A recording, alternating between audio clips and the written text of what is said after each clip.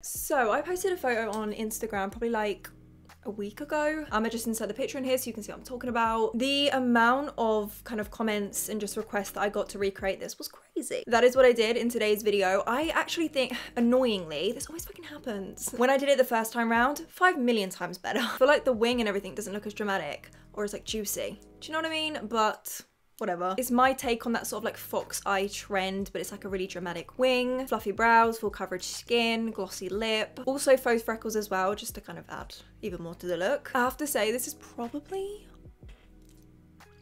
one of my favorite looks I've done in a while. I used all my favorite products at the moment. I even put in drugstore alternatives. Check the description box, I'll leave it there. These products are good as shit, okay? But I'm fully aware that not everybody has the pennies to spend like everything high end. I get it. I also included a mini toots on this hair as well. How I have, my hair's like this short, how I get it in. This kind of section of me here, I mean, if you want to know how I did it, just keep watching. It's that easy. That's simple. Okay, let's get to it. I've actually been doing my makeup routine like very different. Weird, I know, I don't know what's come over me, but I'm switching things up. New bitch. Also, yes, right now we have a lot going on. Breakouts left, right, and center. Literally stress is taking over my life. Yes, I've been having emotional breakdowns, but I'm fine. And you know what, before I put my face, I'm going to include in the mini toots of my hair. When I put this on Instagram, you guys were literally tripping out because I think so many of you were like hella confused at how my hair's so short, but I got it so like up. It's easy, let's roll the clip. These breakouts really do be crazy though. I'm on probably like 3-4 day old hair at this point. Gross. But to be fair with this hairstyle, right, the greasier the better. Why? Because it would just look more like slicked. Like it looked more like. So the first thing I'm gonna do, I'm gonna gather my hair onto the top of my head, preparing it for like a pony. Grab my hairbrush and just start smoothing everything out. Personally, when I do this to my hair, I like everything to be super slick. It's kind of like a facelift without the injections. Like, watch. Look at that. Different human. See, this is the problem that we come across when we have short hair. All these bits that don't go in. So many of you were like hella confused at how I have such short hair but managed to get it all up. This is your best friend. The Got To Be Blasting Freeze Spray. This hairspray, seriously, this bitch freezes. Your hair will not go anywhere. Brush it flat against your head. I even use my hand as well. Kind of hold it while it's drying. Y'all see that? F having 5,000 grips in our hair. And then take a hairband. Tie all of this up into a high pony. Put it tight. I go in with one more hairband above it for extra security, and also it gives me a little bit more height. Pull these tight. If you can't like feel your face being like lifted, it's not tight enough, it needs to go. Hairspray does a lot of the work, but I do take a couple extra grips. These are the same colour as my hair. Just in the back to make sure it's not going anywhere, like literally like 2. For the actual bun, I just give my hair a little light twist and then wrap it round. And I mean, where my hair's short, as you can see, it kind of has like a mind of its own. Keep playing around with it to get it how you like. Grip it in place. I put like a few grips in because, yeah. Last couple of things, so I take this by Mark Hill. This is their Miraculous Glass Finish Shine Spray. I like to use this on my roots to kind of flatten them. Final thing, I take the Got To Be Glued. Oh, why does mine look like that? Gross. A little bit on the spoolie. My baby hairs are a little crazy, so I just use this to kind of glue them down. Not really like shape them as such. I feel like it low-key makes my forehead look a little bit smaller too. There you go, that is it. Honestly, this is so easy. I can do this in like 5-10 minutes. If you have short hair, you can wear it up too. Sweet, let's get back to the vid. Right, so first thing I like to do before I do anything is of course brows, just to kind of get them done. I use the Got To Be glue. This stuff genuinely sticks my brows down like no other. They are not going anywhere. It's better than any eyebrow gel or anything I've ever used. And it's hella cheap, and look how much you get. Mad. What I like to do is take a little bit of the glue on a spoolie, starting at the front of my eyebrow. I just comb this through. A spoolie is really important because it's really going to get it in between the eyebrow hairs. The real magic starts to happen when this shit starts to dry down, let me tell you. I also use my finger as well to just press that down to make sure they're flat to my skin. Spoolie, run it across the top of your brow. You see that? Just flattens them down and shapes them. They still look fluffy, but they're just like a more chill version of. Wait for this to dry. You want the product to be completely set before you go in with any other product, otherwise it won't adhere to your skin properly. Cool. Now that that's done, we want to go in and start carving everything out. I'm using the Plouise base just because I prep my lids with this as well, but honestly you can use concealer, it's up to you, but this is good. This is in Rumour 2, by the way, and this brush, this is the Morphe M421. This line will outline your shape, so focus on what you want. I feel like already it looks more filled in. It's so weird. I like a bit of a like a straighter brow as well. So the tail of it, I just kind of like pull this way rather than down. just to lift everything. Gonna fill everything in now. I'm actually using an Hourglass eyebrow pencil. This is the Brow Micro Sculpting Pencil in Ash. Keeping it real. Make Revolution do a really good one. It's like £4. I run out of that, so I'm using this. Just saying, like, you don't have to spend like a shit ton, like you can save your coins. All that I do is, I guess you can kind of see, right? Any sort of sparse areas, I fill in. Almost forgot, didn't I? Wipe off any excess got to be glue. Extend tail, and I just, with little hair-like strokes, fill in the end. Flick a few little flicks through the front. That is actually it. That's all I do. I don't go crazy. I don't do the most. For me, it's the tail of my eyebrow that I saw off. I'm that bitch that shaves off the tail of her eyebrow. I like to lift it up, so that's where I kind of fill in. But obviously, stick to your shape. Do your own thing, you know? Your brows are done. The next thing we're gonna do eyes. Like I said, we're gonna prep with the Plouise base, so I'm just gonna take a little bit on there and basically just start painting. FYI, you don't actually need a lot of this. A little bit goes a long way. And I also take it right into this inner corner and all the way to my temple. We literally want to cover this entire thing to get like a really nice blank canvas. The eyeshadow palette of choice, I love these. This brand I think actually has my favorite eyeshadow formula ever. I just think they're so good. This is the Be Perfect Clientele palette. It is beautiful. I feel like if someone said to me, like, George, gun to my head, pick an eyeshadow palette to use for the rest of your life, hello, easy. We all know for this look, everything's just super winged out and kind of just like pulled back. So I'm going to start with a wing liner brush. This is the Zoe the 317 if you're wondering. And I'm going to dip into Too Much, which is the really dark brown. First step, all we're going to do, we're going to map out that wing shape. I actually follow my lower lash line. So instead of starting right in the inner corner up here, bring it slightly lower and follow that lash line. This is going to help with that like look, you know? Then pull it back. I only put it back till about halfway through my eye when not going through my eyeball, halfway into my lid. Always remember that when we start blending this out, everything's gonna go like wider and higher. Keep it a bit lower, like it's a bit safer. Should I zoom you in a little more? That might be a bit more helpful. There you go. Got this starter wing shape here. So now I'm gonna dip into Dirty Tan and Brownie on a flat shader brush. The top ledge. Right, you know what I'm trying to say. I kind of pat it on and then start to kind of buff out. We don't want any harsh lines. We're using this colour to really buff out any harsh edges. Do not be afraid as well to take that shit back to your temple. Further back you take it, the more snatched this is gonna look. Tap in, buff again, keep buffing till your arm fucking hurts. Nah, to be fair, these eyeshadows kind of do all the work for you. You know what I mean? Like they just blend like a dream. Now I'm going in with a clean buffing brush. This is by NYX. This is one of my favourite ones. This is the 16 brush. Look at her. Isn't she beautiful? This here, bye bitch. We do not want her there. Look at that already. I'm lightly buffing this out. I'm actually holding the end of the brush to get really light pressure. And now that I've done this, to be honest, all that I do is kind of go back and forth between the colours to get it how I want. Pretty much it's almost there, but adding a second layer to this is going to intensify even more. So I'm going to go back in with that dark brown, redefine that shape. Then I'm going to go back in with the mid-tones to blend out, then the clean brush to go through. You kind of, that 3-step process, keep repeating it. Hopefully now you'll have something that looks like this. Not completely finished, but we're getting there. Real quick, I'm just going to go do this eye, just so I can kind of get them even, because the next step, you're probably going to be like, huh? At the fact that I'm doing it, but like it will make sense. I'm going to go get painting. Be right back. Right, this is so random, and I feel like so many of you are going to be like, huh? This order of doing my makeup, I've never done it before, but like ever since I've been doing it, I get sharper makeup looks. I tend to get less oily as well, which is mad, because I'm like fucking the oiliest person in the world. And it just sits nicer. I don't know. Right, so I actually do my prepping of my skin right now. This is the e.l.f. matte putty primer. I've been trying to get my hands on this for so long.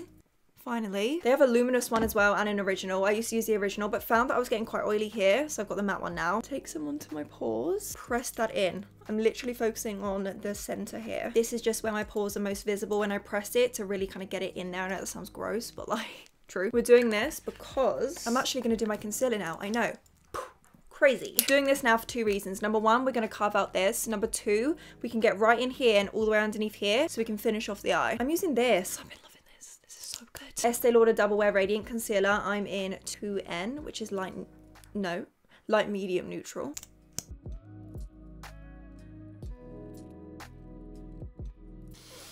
It's the most satisfying thing literally ever. Now I'm going to hold it every...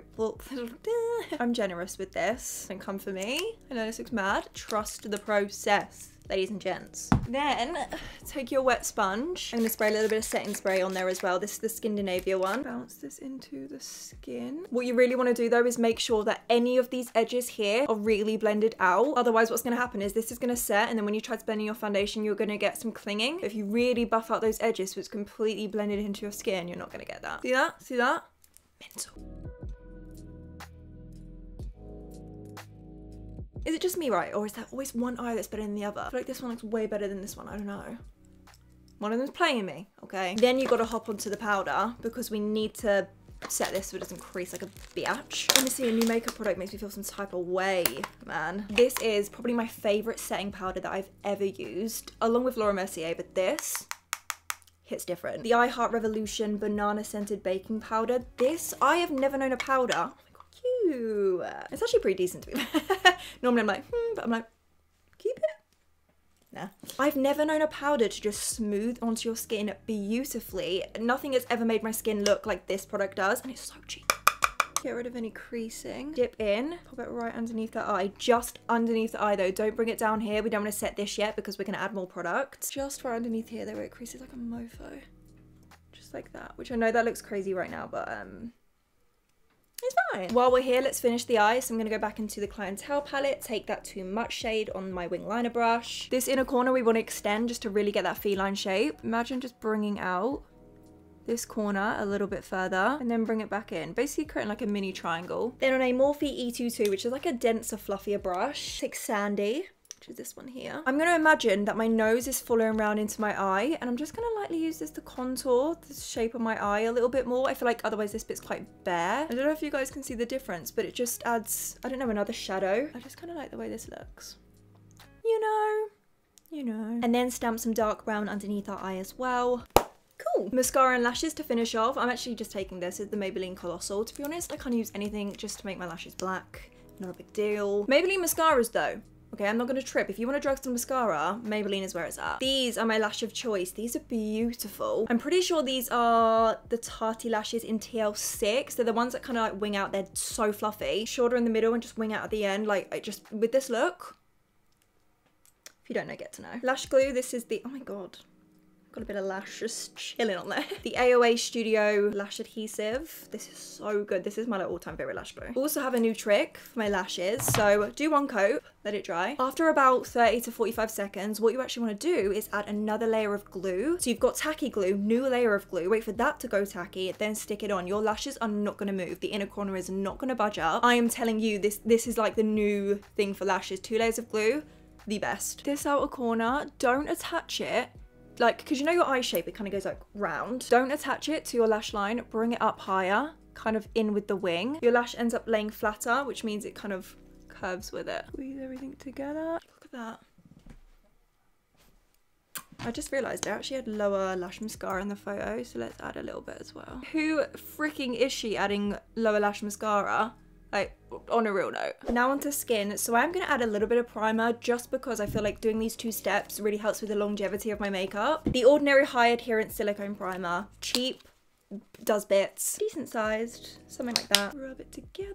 Obviously, I'm only going to focus on the bottom half of my face and my forehead, everywhere that there's not makeup. I feel like this primer has a really nice tack to it, like stickiness. Then, the Scandinavia Bridal Makeup Finish Spray. I'm going to kind of cover my eyes when I do this. Setting spray as primer, I just don't know why I haven't done this sooner because everything is locked in. Like, we are sealed. Foundation now, this is probably my favourite foundation ever. It's a big statement, but like, kind of true. Low-key, but like high-key. This is so good. I always end up going back to this. The Nars Natural Radiant Longwear Foundation. I'm in the shade I'm not even going to say it because every time I say it, you guys take the piss out of me. Thanks. It's either this or the Hourglass foundation sticks. The finish of these is beautiful, and the way it makes your complexion look is just insane. You know, when everything just like melts in, sounds kind of gross. That is exactly what these do. If you want a nice drugstore alternative though, Revlon Colorstay. This is like an oldie but a goodie. I remember using this when I was like 12. I'm in the shade 330 Natural Tan. This is amazing too. It's a bit more matte, but it's still beautiful on the skin for a drugstore foundation. Ooh. I had to drop something, didn't I? I'm going to go in with the Nars today on actually use a brush. This is just a flat top brush. This is by Sport Effects. It's their 01 brush. Shake it up, pump a little bit onto my brush. Like Like, look at the coverage on that. I had some beasts on my skin. Literally gone.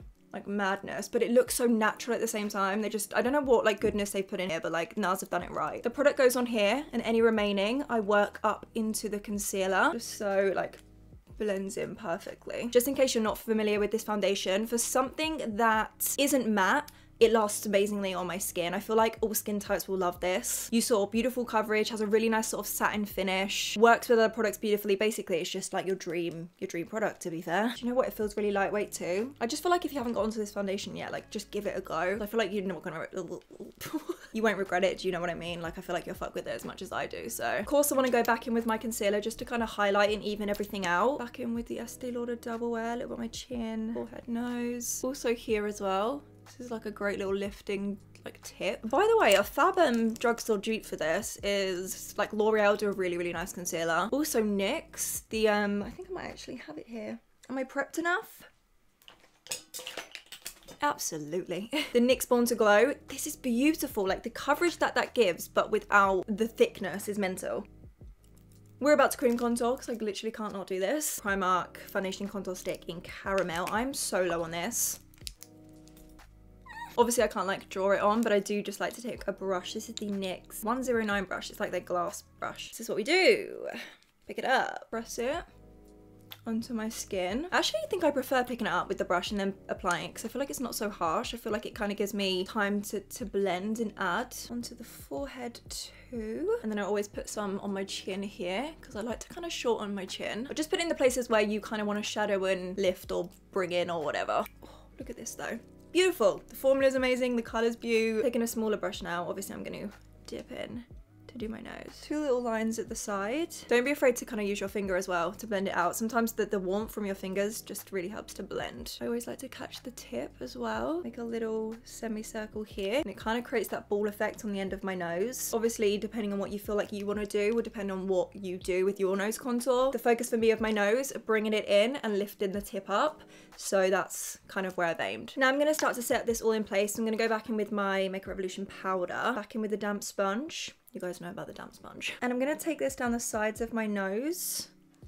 Just like this. And then any excess, press the powder into my skin. You can see already compared to this side, it's just de-shining and kind of setting everything in place. I'm going to let this not bake, but like just chill for a little bit. Same as here. I kind of like to draw two little lines here. I feel like it helps to define my cheekbones without creating that like harsh line here. In the center of my face, I'm going to carry on kind of pressing that powder into my skin. And then for the outer parts of my face, I just like to take a brush and some translucent powder. Basically set everywhere else. I don't like really to use a sponge on these parts because I feel like, I don't know, I feel like it just takes me longer. I feel like the center is where it needs to look like real smooth, you know? Here I'm just roughly kind of setting. No big deal. Switching the brush around, I'm going to take this side. Press this in. I don't swipe. If you swipe the powder away, you might disturb any product. This as well, if you're oily, do this because you're kind of like pressing all the powder into your skin. Oh, by the way, this is the Hourglass. I don't know what this is. It's their dual-ended brush. I always get so many questions about this. One of my faves. Bronzer now. So you guys know I've been loving kind of more of like a glowier base. Nothing crazy, like I don't want to look glittery or shiny or anything like that, but I do like products that add a bit of luminosity to your skin. This product, first for the packaging, Estée Lauder Bronze Goddess in, this is their matte and glow bronzing trio in Mirage. There's more of like a cooler tone shade, a warmer tone, and this is more of like kind of a, it's sort of like iridescent, nothing crazy. On my Morphe M527, this is the best bronzer brush in the world, period. Grabbing it all. Start back up here. I'm kind of taking it in like a slightly curved shape, and I'm kind of moving my brush in little mini circular motions to blend. Really light pressure too, you don't need a lot. I'm gonna put that on my forehead. Pretty much everywhere that I put that cream contour, I'm gonna put this. And there's just like a slight iridescence to the skin. It just has this beautiful, like nothing crazy. It doesn't make me look shiny or oily, but it just adds, I don't know, it distracts from the palette that we put on the skin and it just looks beautiful. And I feel like it's a perfect color as well. It's not too cool tone, not too warm. Then any excess is left on my brush. Kind of sweep over my entire face. I feel like this is gonna help to get rid of any harsh edges, but don't add more product because you don't wanna like bronze your entire face, but well, I kind of do, don't I? But like I don't. Blusher, it really kind of depends on my mood, but I always wear it. L'Oreal Life's a Peach. This is one of my like favorite drugstore blushes ever because the color is just perfect. What it says on the tin, right? Like it's a peach shade. Or I go for this. It's a bit more expensive and a little bit of a different formula, but it's still beaut. Don't mind this on my hand, by the way. This is the Shiseido Minimalist Whip Powder Blush in Momoko 03. Like it's just like a kind of like a peach and orange. They're similar. This one has a little bit more pink in compared to this, and this is like a whipped mousse. Don't be scared by that though. When it blends on the skin, it's kind of like a dry formula, so you don't worry, it's not gonna mess up your face. I think I'm gonna go for L'Oreal today. Lauder on a Morphe E3 brush. Be generous. I pounce my blush like this and I kind of focus it more on my cheekbone and then any excess a little bit on the apples of my cheeks. Don't know if you can see a difference from this side to this side, but everything looks a bit more lifted. I love blush. Highlighter, this one is like a newbie in my collection and I'm obsessed. Worth every single penny, but I mean, if you are more on a budget, totally get it. I've said it before, but there are so many amazing drugstore highlighters out there. You don't need to break the bank for a highlighter. You just don't. I feel like brands just know what they're doing with that. This one though, the Bronze Goddess by Estée Lauder in this is the highlighting powder Gelee in Heatwave. Bitch. I'm sorry. Literally, I'm getting tingles. You'll see when I use this what I'm talking about. This is the Morphe M510 brush.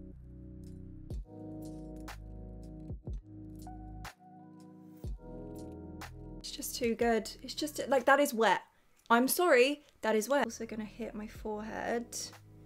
Like there's no edges to this highlighter. It just melts in. This formula is mad. I don't know what they put in it, but it just hits different. Any excess on the brush, I like to bring into the like corners of my mouth just here, so that when you tilt your head, the shine kind of follows through.